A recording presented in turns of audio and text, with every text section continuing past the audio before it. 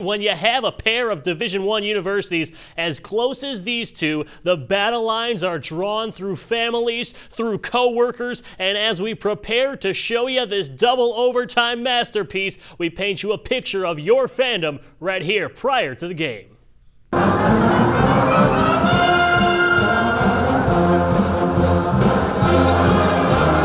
Well, being from Toledo and working at Toledo for 30 years at the university, it's bigger than probably the average guy.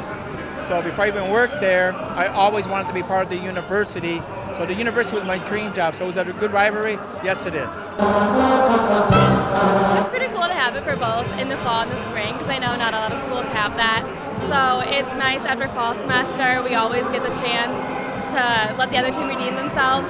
So it's definitely neat to have it for both semesters.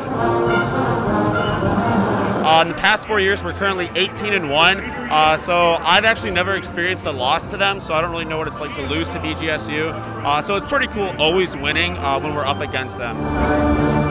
Well, being a BG guy, I remember the losses more. The basketball team's in great shape now. Obviously, Toledo's doing well and continuing it, but Michael's got us going. We're back.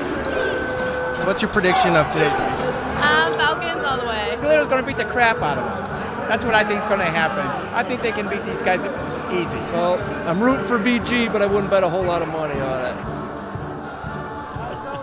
Well, get your pocketbooks ready. Ex-Falcon and now New York Giant wide receiver Roger Lewis in attendance at the game.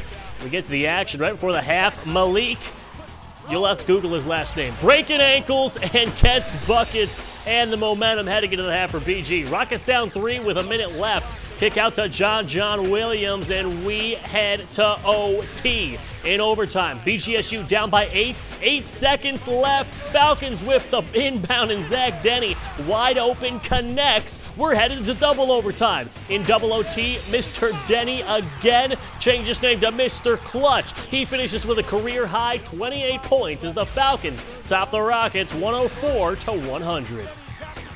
I'm not sure any quite compare to one like this, especially after getting down 5 in both overtimes, you know. And I mean, it was just a great effort by our guys. We had a great crowd.